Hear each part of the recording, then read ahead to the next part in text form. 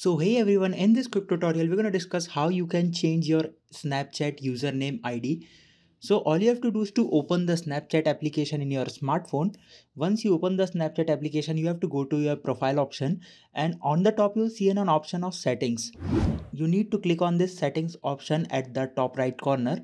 Once you click on it, you will see an option of username at the second number of this list. Here you can see your current username is being displayed over there, and to change your username you need to click on this option. You can change your username once in a year. So when I click on this, it has been written that I have already changed my username and it's not been an year of changing it, so it doesn't allow me to change my username.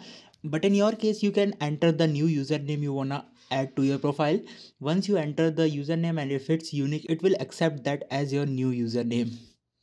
So that's a very quick method to change the username on Snapchat. I hope this video will be helpful for you. Make sure to hit the like button and subscribe button for more such helpful videos. See you in the next one. Take care.